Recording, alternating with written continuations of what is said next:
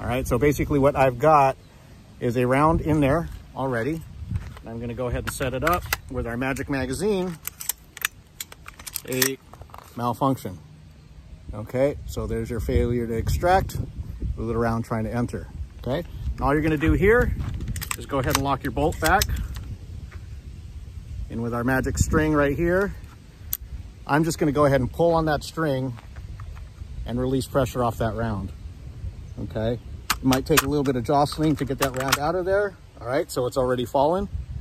And now I'm going to send the bolt home and release the weight on the string. And look what happens now. All right. And that is how you clear a malfunction with the AR Maglock Gen 1 and Gen 3 and our magic magazine.